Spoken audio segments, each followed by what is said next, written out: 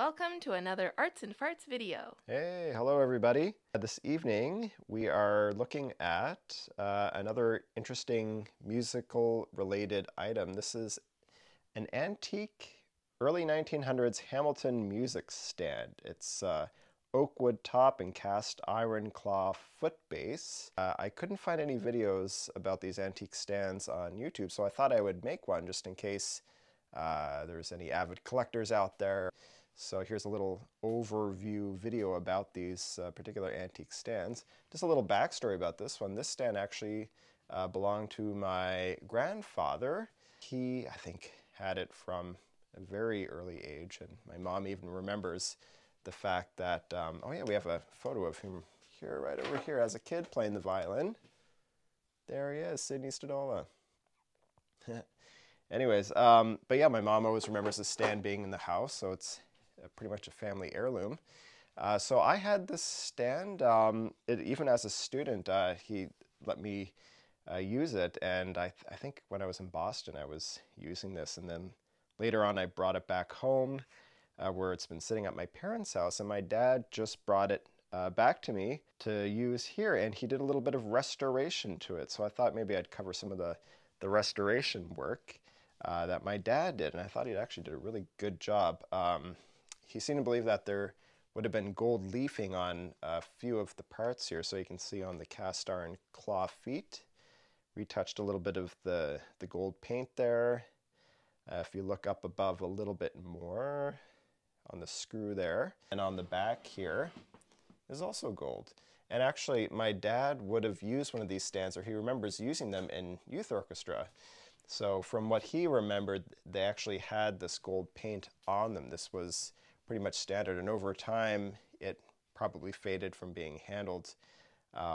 So he knew to actually touch that up, and that would be very close to what it originally looked like. Just looking at it here, yeah, it's cast iron, so this thing weighs a ton, and you can imagine probably in the old days when stagehands were bringing these on stage for symphony orchestras and probably carried one in each hand, they were probably extremely heavy.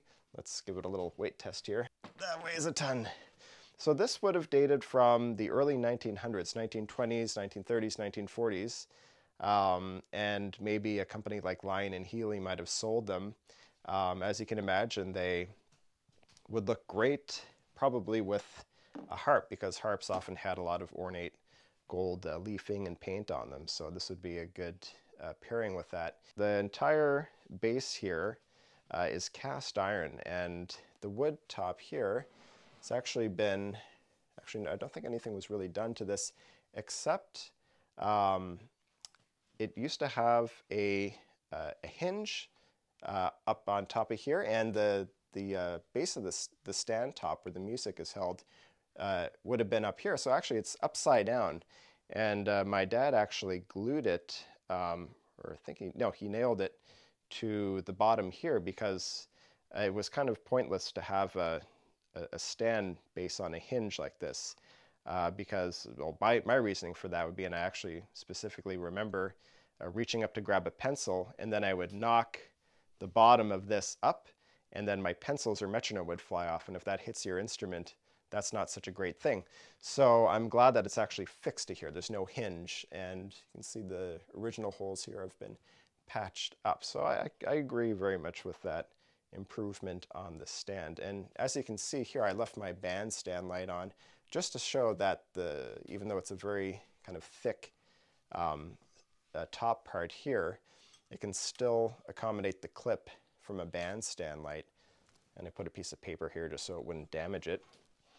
So yeah, that's that. This is Antique Hamilton Music Stand. The company still exists. They still have a website, but now I think they make a wide variety, a larger variety of stands. So they're pretty popular, and I guess a very long-running company. But you see these on auction and online quite a bit. Probably you can pick them up at estate sales. So obviously modern music stands have come a long way. I mean, some of the basics are still there. The one thing I like about modern music stands is that the top stand is usually a solid piece of sheet metal.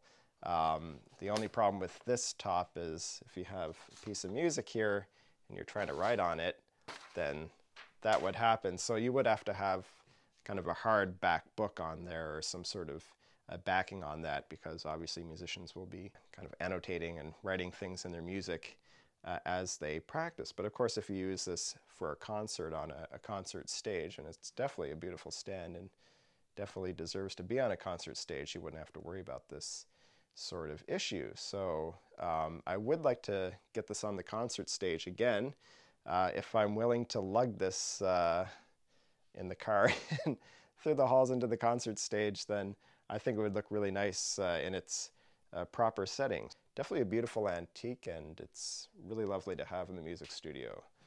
And thanks for picking this up, Grandpa. So it's definitely stood the test of time. And of course, refinished by Dad. All right, so there it is. Please post your comments. I hope you enjoyed watching this video.